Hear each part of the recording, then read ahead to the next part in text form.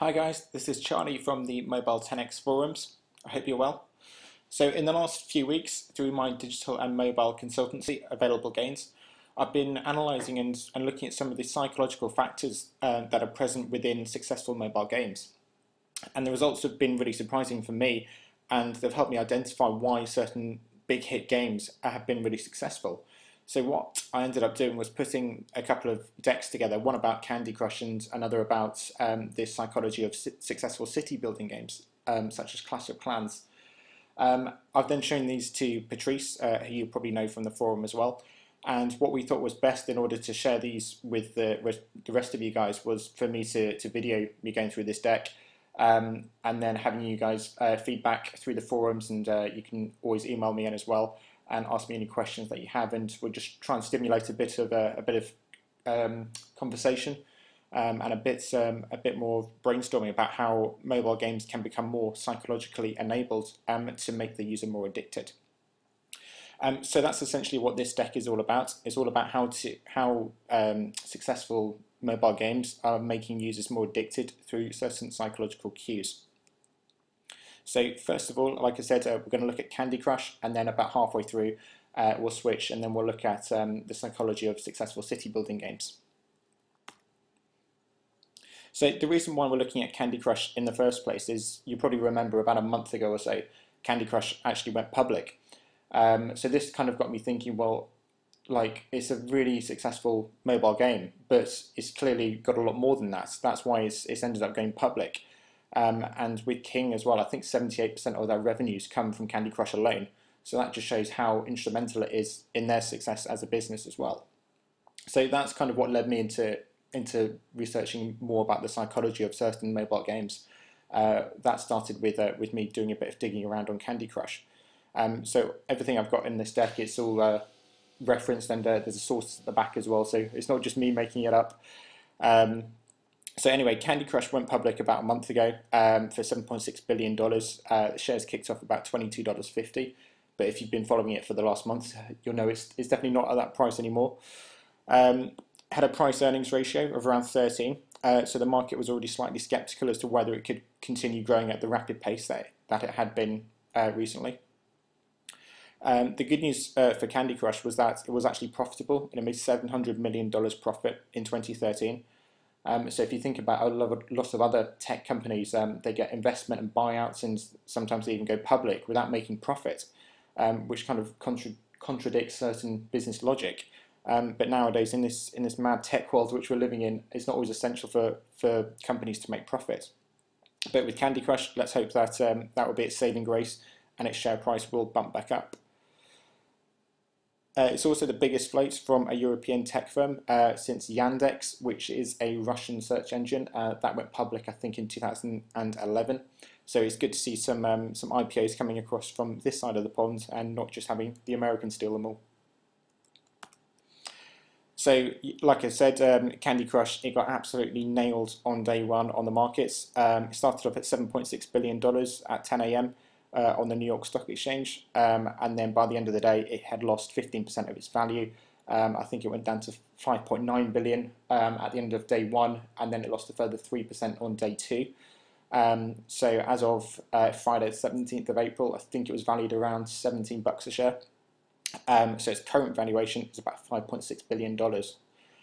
So it's lost a hell of a lot in the opening month. But there is hope if you compare it to something like Facebook, that had a similar story, that plummeted on the opening day and continued to plummet for the next couple of months or so. It took the best part of a year, slightly over, to get back up to the price which it originally floated at as well.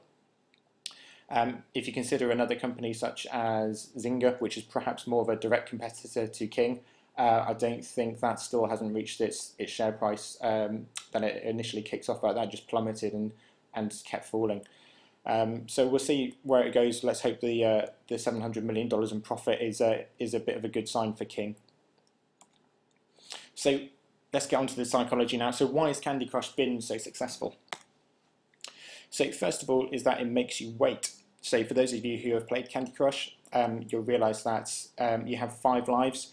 And once you've used those 5 lives up, you then end up being locked out of the game. You then have to wait half an hour before you're allowed to play again. And then you can go back in, use up your another 5 lives, and then you get locked out again, and you have to wait half an hour each time. So this is a really good tactic because it helps users structure their day a lot more. So if I'm playing first thing in the morning, I then use up my 5 lives, I'm locked out for half an hour, I can go and do something, go and make a cup of coffee or something like that, and then I can come back in half an hour's time, and I can know that I'm going to have the opportunity to play again. So this is a really interesting tactic, and it's not just being used by Candy Crush and by King. On the left here, I've pulled an App Annie screen grab from an app which I worked closely with last summer down in Spain. This is an app called Color Mania, and they use the exact same tactic where I think you had 3 lives or so, and once you used up those 3 lives, you were then locked out of the game for half an hour. So again, like I said, this is really good because it kind of keeps the user more engaged during the day. So it's not just saying you've lost your lives, you've got to, that's it. It gives you an opportunity in half an hour's time to play again. So what this means is that it means that users play more throughout the day, so you're getting more active use, and that's something which Apple takes into its algorithm as well. It's not just purely focused on the amount of downloads, but it's the activity that you get within your app as well. And as you can see with the App Annie rankings of Color Mania, that was very successful. For the UK, that was in the top few anyway, for the best part of 9 months or so. So that was doing really, really well. So it just shows that that's a tactic which can be copied by yourselves essentially. Secondly is that we're all suckers for sweet talk. So as you're playing Candy Crush, you flick 4 candies in a row and they zap away, and words pop up on a screen along with a voice that says something like sweet or delicious. And this feedback becomes essential for player immersion. And this is really interesting because this is essentially Candy Crush tapping into 3 of your core senses. So first of all, and actually I'm going to go back a couple of slides here just to make my point. So when I was putting this deck together, I kept staring at these candies here, and it's just because they're so beautifully designed. It is a really, really high quality design, and I just kept staring at them, thinking, wow, they look really good. And then if we go back to Candy Crush, once you're seeing that within the game, and then once you see the voiceover and the words pop up saying delicious, subconsciously you're making that association between, wow, it looks really good, somebody's telling me it's delicious, and then you can almost taste just how good it is as well. So that's really interesting. If games can start tapping into these sort of senses that people have, you're starting to market towards them and engage them on a much deeper level than just with in-app marketing and stuff like that. So this is pure, deep psychological marketing. Dr. Kimberly Young, who's a pioneering expert on internet gaming and addiction, she says that positive rewards, such as hearing sweet or delicious, are the main reason why people become addicted to things. So you're not going to get addicted to somebody telling you you're rubbish at the whole time. If you get exposed to constant positivity, such as these words, then essentially you're going to feel better. When you play Candy Crush, you feel better about yourself as a person, so you're in that positive mindset the whole time. Number 3 is you can play with one hand. So there was a stat which I read the other day which says that I think 70% or thereabouts of mobile gamers play games on their phone while they're commuting. So this is really interesting because what Candy Crush have done is kind of say, okay, well, yeah, that's great, but if we can make you be able to play with one hand, that kind of opens up the possibilities of how you can play while you're commuting. So obviously you're not going to play Candy Crush while you're driving, but if you're taking the tube in London, or if you're taking the train to work or something like that, then if you're holding onto a pole, then you've got one hand which you can't use. So then with the other hand, it's a perfect opportunity to get Candy Crush out and start playing. A game which I play quite often is stick cricket. So with that, you have to hit the ball with the bat by having your left thumb over one side of the screen and your right thumb over the other side.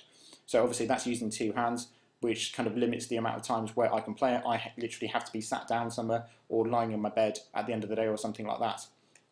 So it's interesting to see what Candy Crush have done is they've kind of say, well, how can we split open this market of people who are commuting, and where are the available gains, if you like, of opportunities where we can start allowing people to play not just in the obvious locations.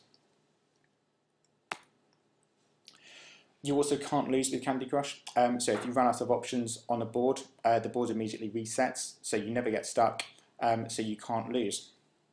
And Dr. Dina Miller, who's a psychiatrist who studied the addiction of Angry Birds, says this is part of the reinforcing pattern which keeps you playing. So this touches on to what I said a couple of slides ago, is that if you're in this positive mindset, and you're never exposed to that negativity or that fear of losing, then you're constantly going to have positive feelings towards it, and that's going to addict you in the sense that people cling to positivity and good feelings. So if you're getting that sense out of Candy Crush, then that's going to make you want to play it more and more. If I give you an example with myself, a game which I've played really frequently down the years is a game called Football Manager. And I end up being fairly rubbish at Football Manager, and I play for about 10, maybe 20 games before I end up getting sacked as the manager of a Premier League football club. I then give up and go and do something else. So that's because I've been exposed to that losing side. I then think enough is enough, I don't want to play anymore. And this is something which I'll come on to more a bit later on. Candy Crush is also an escape from our everyday lives. So most people have a similar routine every single day. Most people get up at the same time, take the same route to work or wherever they're going during the day. And most people are generally exposed to negativity during their lives. So with all the positivity that Candy Crush has within it, it really helps distract people from whatever else is happening within their lives. Also playing Candy Crush to the tune of upbeat music makes it a perfect stress reliever, according to Kimberly Young. And also because it's playing with candies, it really takes us back to how we felt when we were children. I think most people, well, when you're a kid anyway, you generally have a positive feeling towards candies and towards sweeties. And that generally doesn't disappear too much as you go up to being an adult. Yeah, you might eat them less because we all mature. But generally, you've still got that warm association, thinking, oh yeah, when I was a kid, I used to eat lots of candies, and it kind of takes you back to that young time where you didn't have any problems within your life. So it's interesting to see quite how deep that can go within human beings as well. The game's also familiar, so you probably remember Bejeweled, which was a very similar concept, but instead of popping candies on a screen, you're popping jewels. So this was the original concept before Candy Crush came along. And even with Candy Crush, I think they had about 5 iterations of the game before they eventually landed on the whole candy theme. I think their first theme was that originally it was a French bakery, and I don't know exactly what happened during the game at that point, but eventually they had 5 iterations and then ended up playing with candies. So what they did is they kind of took this successful concept, which Bejeweled has, and you can see on the App Annie graph there just how successful it was for a long time, until about January 2014, when you start seeing the impacts that Candy Crush is having on it.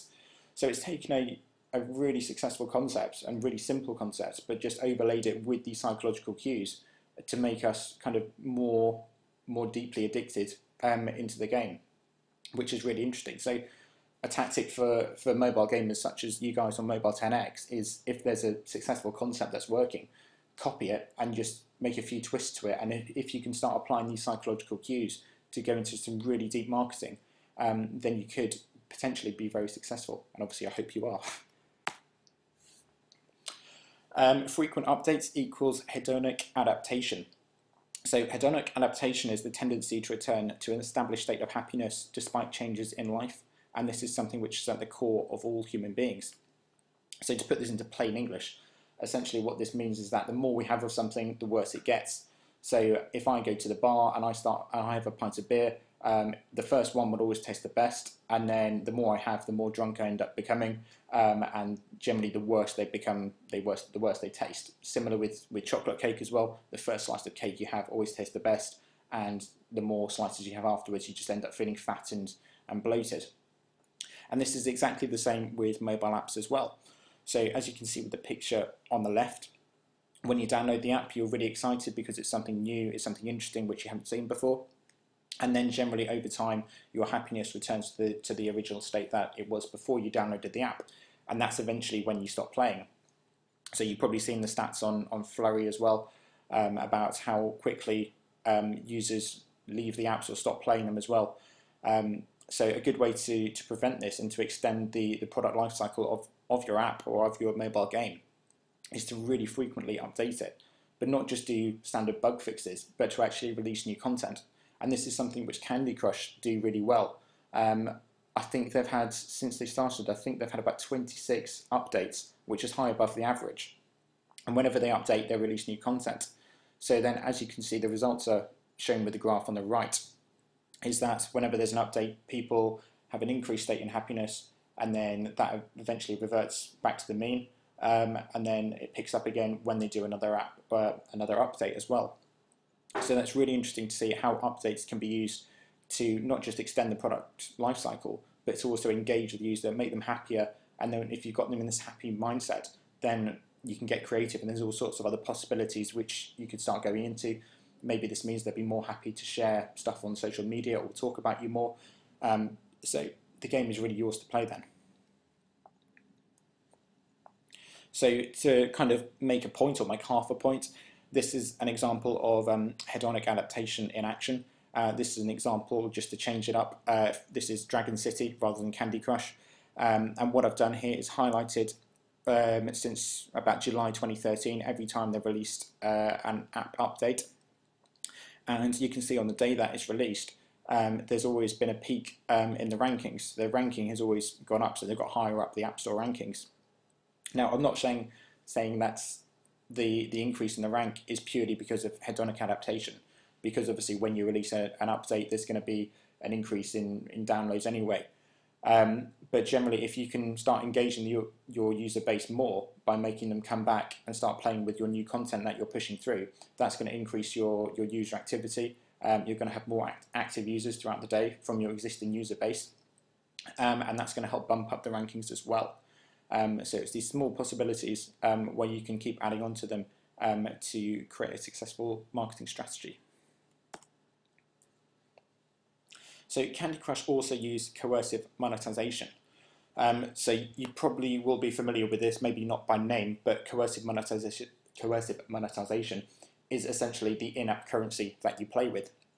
So you can see on the picture on the top right with Candy Crush that is asking you to buy gems, and on the picture below with Simpsons Tapped Out, the in-app currency is donuts, and you're being asked to pay 10 donuts here for the Jebediah statue.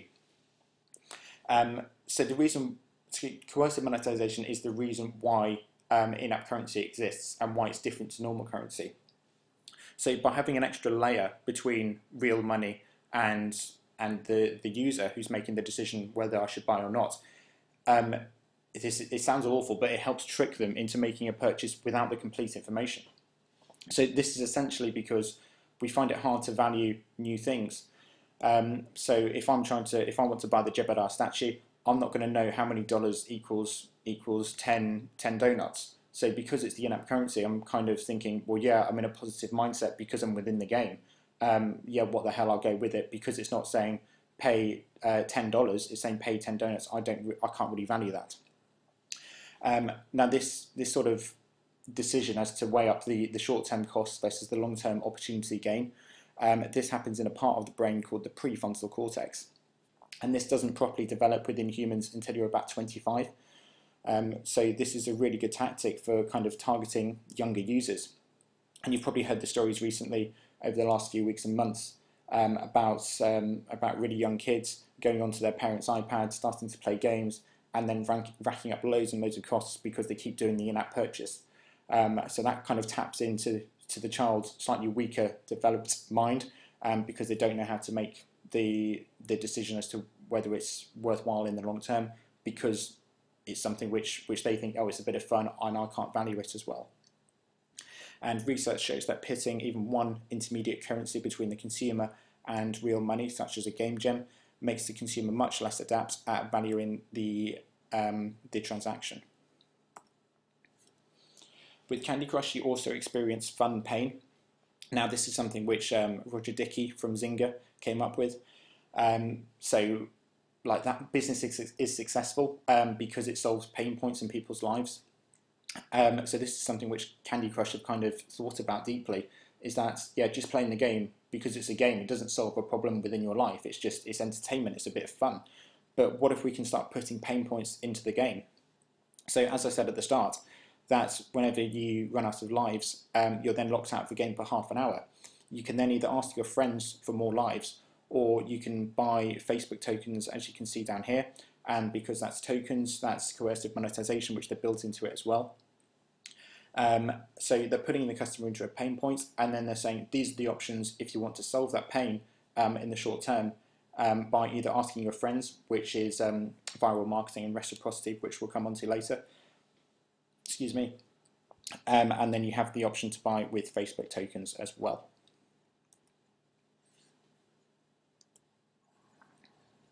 So that wraps up the Candy Crush side of the deck.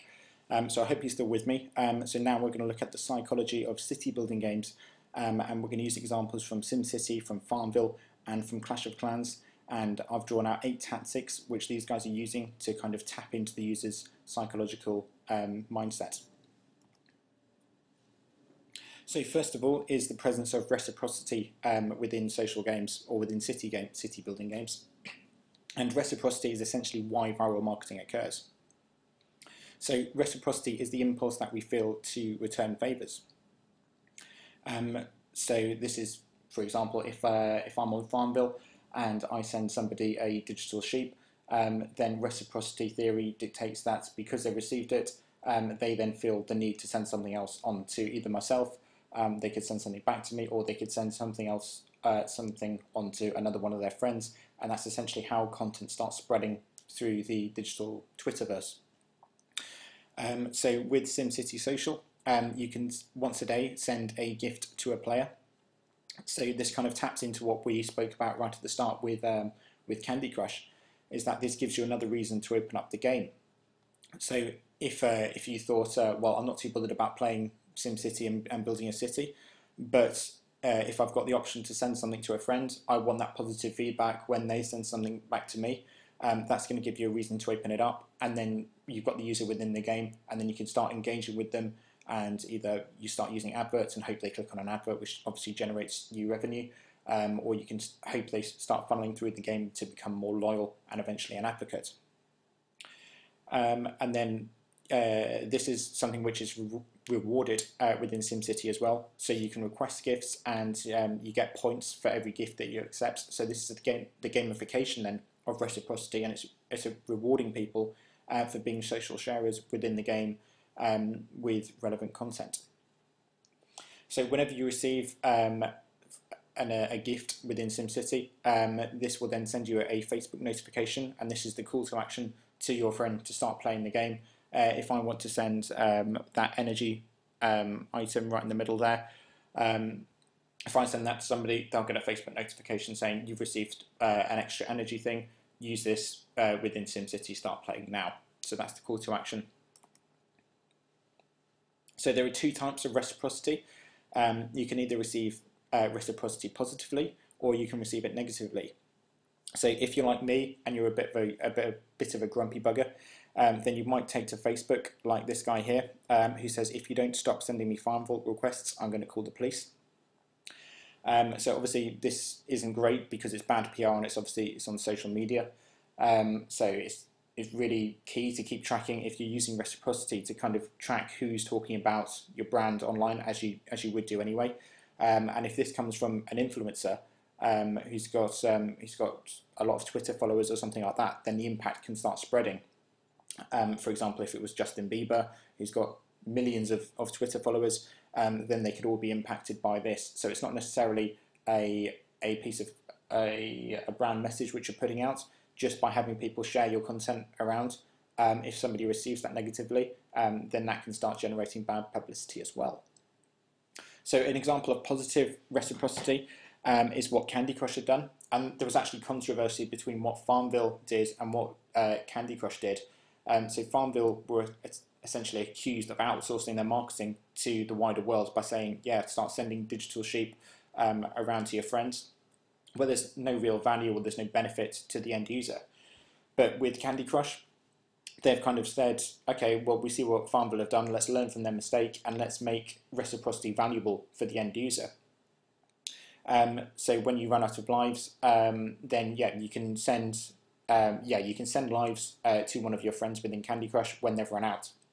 So this is really useful. So it goes back to the fun pain that we spoke about before, is that if you're in that point of pain, and then you can request lives from one of your friends, and they come to save the day, then you're going to feel a lot better about that. There's an actual added value for you because it means you can start playing the game immediately, rather than perhaps just a piece of gimmicky content like Farmville were accused of sending out. So what I've done here is kind of map out how reciprocity affects the customer journey. So reciprocity is going to come from somebody who's an advocate of your game. So this is somebody who's gone all the way through the funnel. If it's positively received, there we go. Then it's essentially going to go all the way back through again. So you can imagine that the line is going to extend all the way down, probably to the conversion stage. Because, for example, if we go back to the example with the SimCity and the Facebook notification, if they action on that and then go into the game to use that energy stick, then they've gone through consideration straight to conversion, and then obviously the more they play, the more loyal they become, and the more opportunities there is for having them to convert into a paying player. With negative reciprocity, it's not all that bad because it's actually, you end up sitting in the awareness stage still, but the more you think about it, then you're actually generating your own effective frequency marketing, which is something which I'll come on to in a few slides' time. So it's key to look out for negative reciprocity, but it's not the end of the world because people are still thinking about your brand. So we need to monetize reciprocity, and I'm sure this is something which you guys all know already about the conversion rates of users from players to payers. A quote here from Mark Pincus says that 1 to 2% of the users will end up spending money within the game, and Jim Greer, who runs a social gaming company called Congregate, says you have 2.5%, maybe 3% of people, depending on the game, who end up converting from players to payers. But the average amount can go really high after that. It can actually get as high as about $60 a month. That's according to Jim Greer. So obviously these are the sorts of people that we want to target to be using our games. We want the big users coming, and we want to find the whales. So I've got a quote here from a video game psychologist called Nick Lavelle, and he's saying that anywhere from 1% to 20% of gamers can be converted from players to payers. So this is essentially the Pareto law. So we've already looked at the wider market, and it's probably about 1 to 3% of the market will end up converting. And then how can we find the whales within that group, within that 1 to 3%? So we're trying to find that 20% who's going to generate the 80% of the revenue. So if you didn't know what Pareto law is, it's essentially the 20% of customers who are going to generate the 80% of the revenue. So in order to find these whales, we need to offer certain bait, if you like, to try and coax them out and to try and have them purchasing frequently and ideally with high amounts. So a few tactics are to offer the option to buy early and frequently. So with Clash of Clans, as you can see in the picture in the bottom right corner, whenever you're playing Clash of Clans, really early on, especially within the tutorial as well, they flood you with options to buy the in-game currency, which is bags of gems. And because they're doing this frequently, it kind of makes the association that, yeah, these are a key part of the game and you're going to need these to be successful. They don't wait until level 10 or 20 when you've already had success within the game and you'll be thinking, well, I've got this far, I don't need them anymore. They do it really early on, so you know that actually I'm going to have to purchase some of these. Then what they do is they can offer small buys first. So, for example, this is they can actually improve on this as well. So the cheapest option they've got here is what, $9 for 1,200 gems. So people might not go for that. I don't think I'd go for that. Maybe if there was an option to pay $1 and you get 100 gems, then that's something which is a lot less risky for the customer. And they might think, yeah, I'm willing to take that punt, particularly if you're outside on 3G or 4G. Maybe you might not trust your connection and you might think the transaction will be lost. So it kind of helps build up that trust that once you've got something little, then you can go on and do the next stage. So it's really key to try and get that first buy in soon. Even if it's really low, then at least it's a buy. And I think studies have shown that once users buy once, they're more likely to buy and buy again. in the future. So competition is something which I'm going to come on to next, and also coercive monetization as well, which I've touched on before. So Clash of Clans, you can see their in-game currency is gems rather than dollars. So you're using the dollars to buy the gems, and that's the layer between the actual transaction and the customer. So who are whales? So whales essentially want their game to be as perfect as possible, and they want their game to beat everybody else's, especially all of their friends. So this is telling us that whales are perfectionists, and they're also highly competitive. So perfectionism is actually a bit of a social defect within people, and it actually comes from a lack of self-confidence that people have, which is why they go into games in the first place, because they want to feel good about themselves if they feel they can do really well. Maybe it's the same reason why I've become addicted to Football Manager down the years, is because I wanted to prove myself as an aspiring football manager, which unfortunately for me hasn't happened, which is why I'm now talking about app psychology. So because of this, they go into the game and they want to really do well. So that creates the sort of competitive element which they have. And then especially with your friends as well, they want to, because they know them personally, they've got that relationship, they want to feel better about themselves by beating them.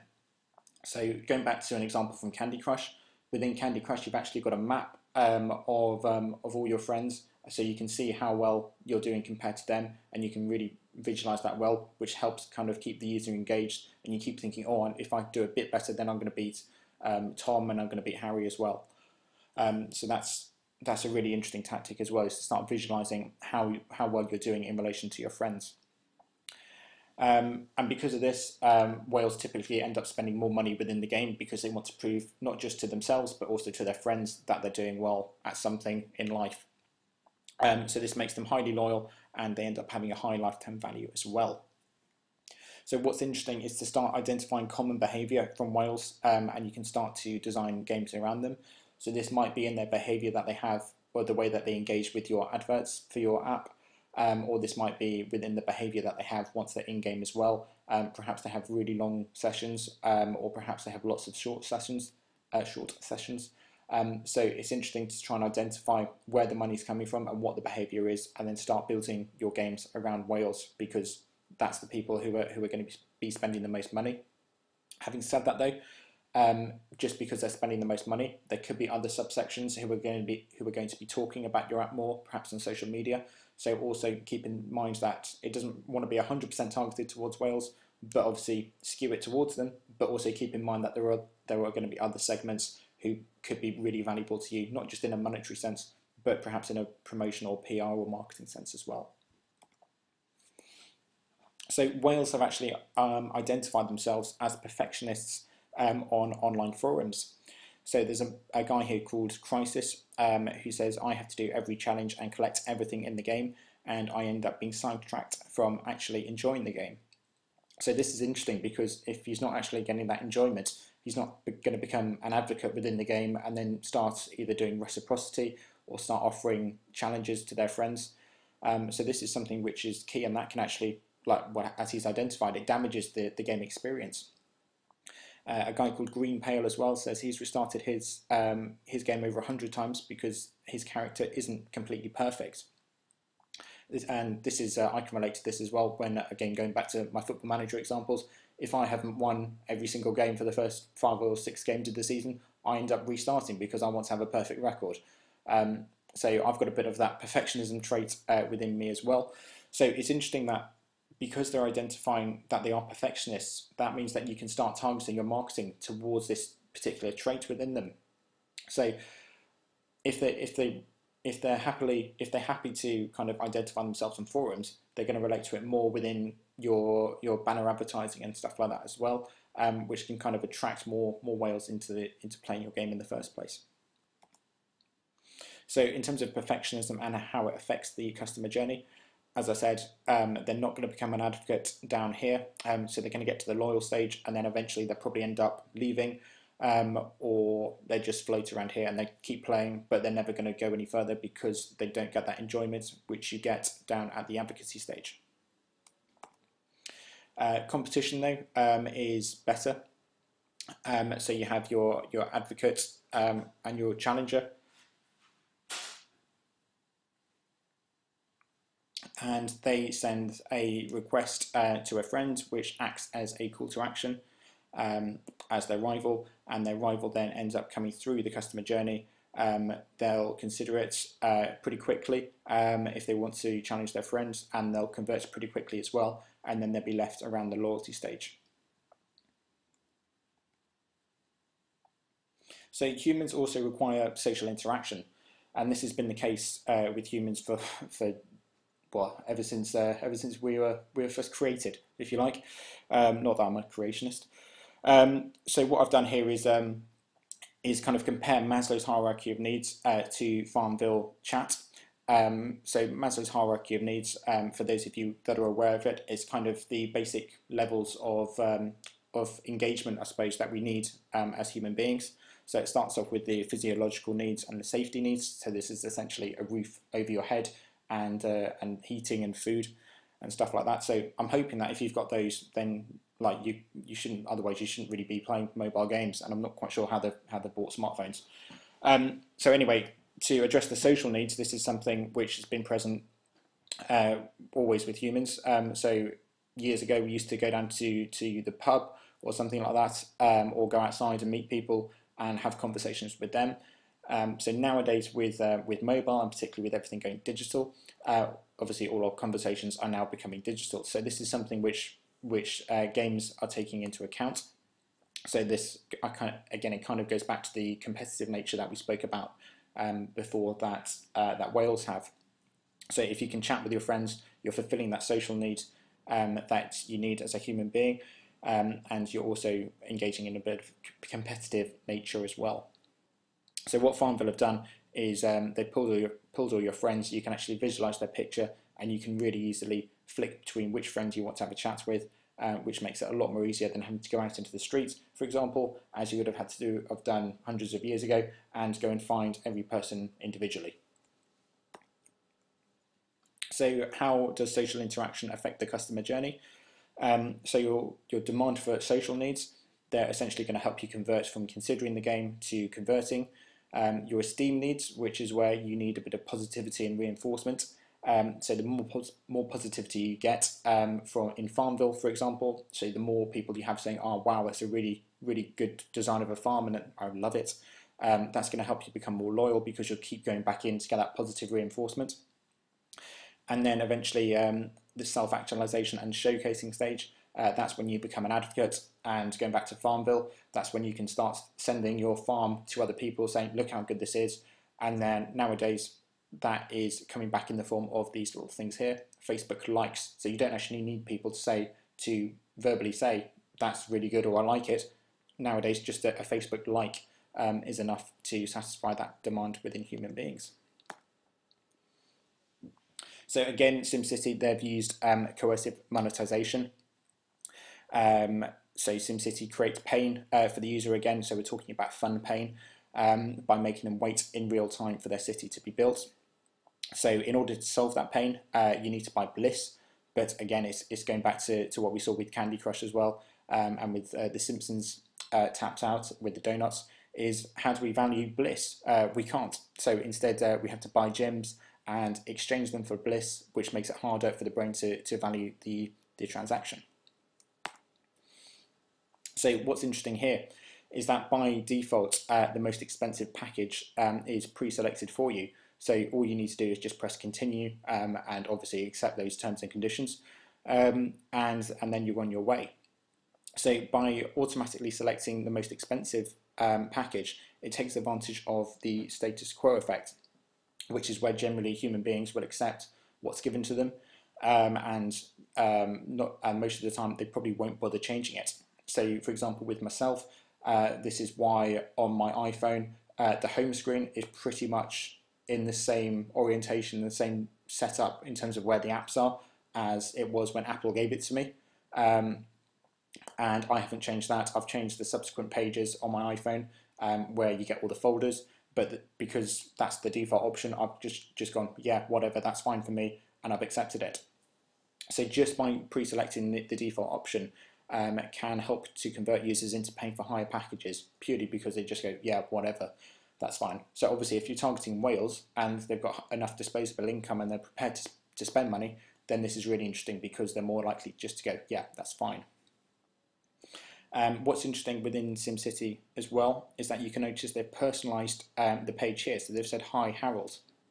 And what this does is take advantage of the endowment effect. And this is where people assign more value to things purely because they own them or they perceive that they own them already.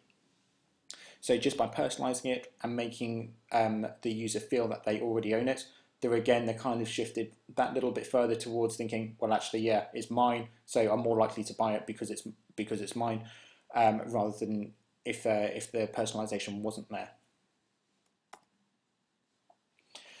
In-game scarcity. So this is the scarcity effect is the concept of people wanting something simply because they won't be able to have it soon. And SimCity offers you a deeply discounted building every time you level up. So this is what we can see around here. So this is a pet salon, which is heavily discounted, 65% off. So just the same as you'll see within the high street and in a retail establishment, it's a sale. But the irony is that because it's a digital product, they can't run out of it, can they? So it's there, but because of the way the game's made and because they've thought about it, they're going to say, you'll never see this again. So it's a one-time offer.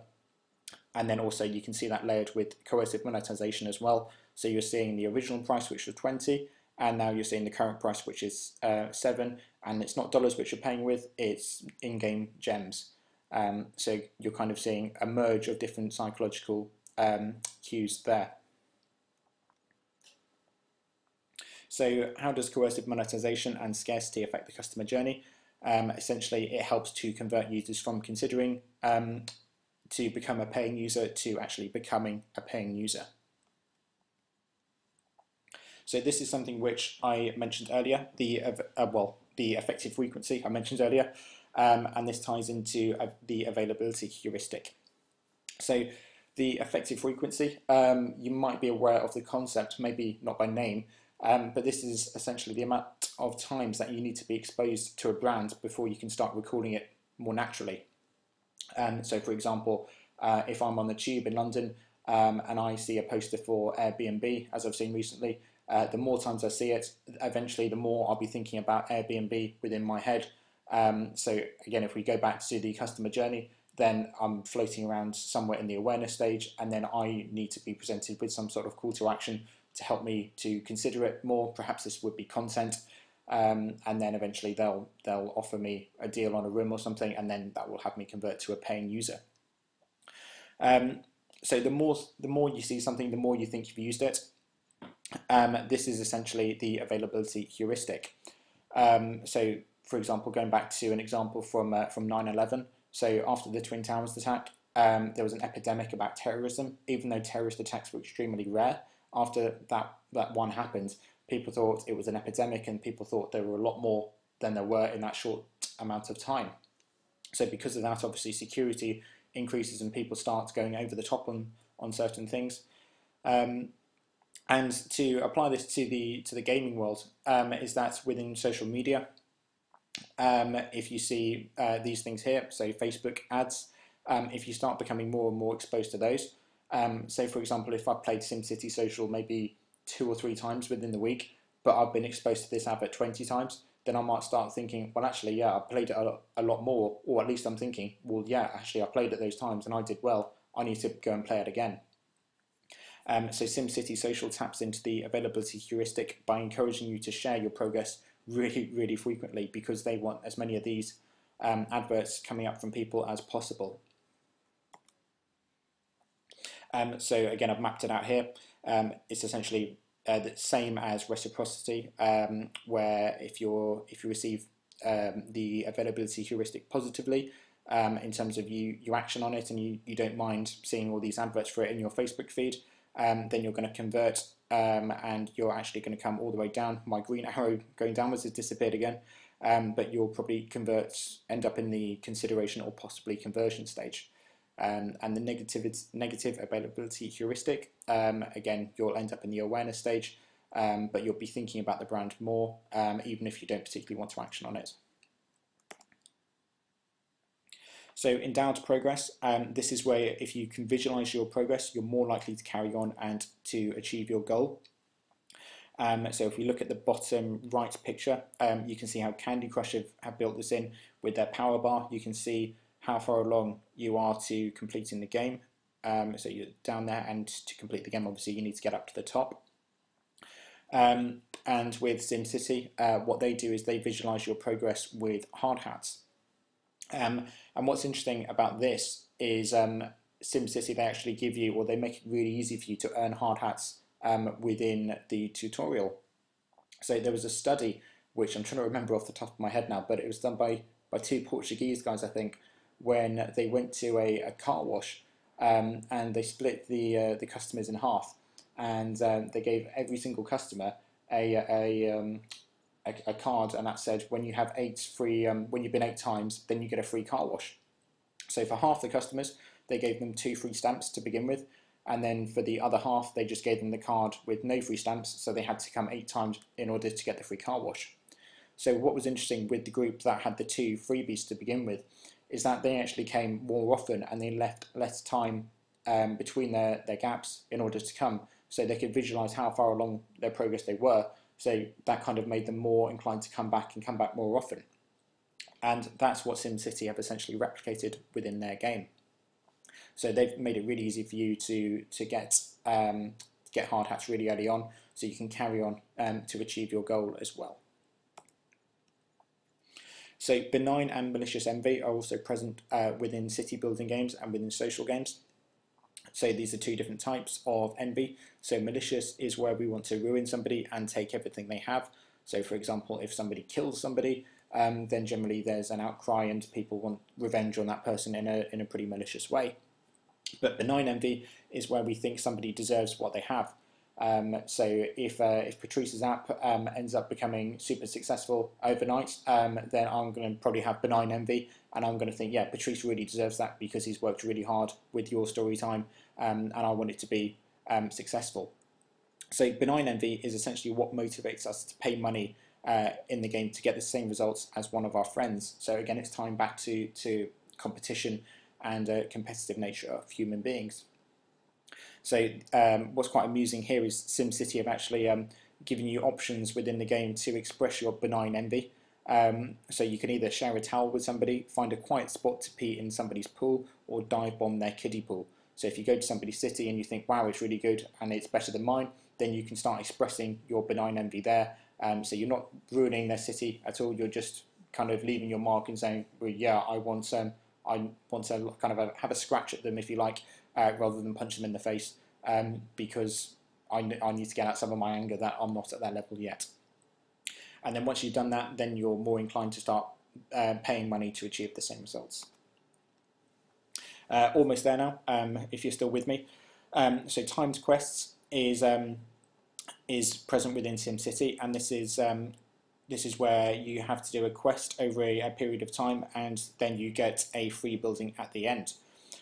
If you fail, then you then have to use the gems to buy the what have we got here? A swim stadium yourself. So this is really interesting because this takes into account loss aversion. So this is the concept where if I was 80% of the time, if I was 80% through my timed quest and then I ran out of time because I was busy doing something else, I would then lose, and I would then have to pay to get that swim stadium with my own gems. So loss aversion is where generally we value losses twice as much as we do with gains. So I'll be twice as more painful thinking, wow, I almost got there and then I lost it because I didn't get that final 20% of the way there. So then you're more likely to kind of use your currency to kind of satisfy that ill feeling that you have within yourself that you haven't got what you thought you were going to get, if that makes sense. So this is interesting for game developers to start thinking, well, how do we optimize our quests or our timed quests to make sure that people kind of get 80 or 90% of the way there, but then they're not always finishing it. So how do we get the most amount of people almost finishing it and then not quite, and then having to use their in-game currency to pay for the item themselves? So perhaps, just to theorize, maybe this happens over a longer period than just a couple of days. If you have a quest that takes a month or something, or maybe just a week, then people might start becoming more attached to it because they've invested more time in trying to get that reward. They could just end up becoming more annoyed and angry if they don't get it. But then also maybe the loss aversion is stronger because they've been attached to it for so long. So how does psychology affect the customer journey? So endowed progress, benign envy, and timed quests, they essentially help you to become more loyal and then eventually lead you to becoming an advocate. And then once you're an advocate, then you start getting screens such as this one here from Farmville, which is where you can start inviting friends, and they might ask you to send digital sheep again or something like that. So again, we're going back to reciprocity, and the whole circle repeats itself. So there I've listed some of the sources which I've used, so feel free to go and check those out if you're interested. And if there are any questions, feel free to either comment in the forum, private message me, or email me at charlie@availablegains.com, and I'll do my best to answer any questions you have. So well done if you've lasted all this time. If you have, I hope that means that you found it interesting. So yeah, I'd love to have a chat with you more about this and just brainstorm more ideas if you'd be interested in doing that. So thanks for your time, guys. Cheers.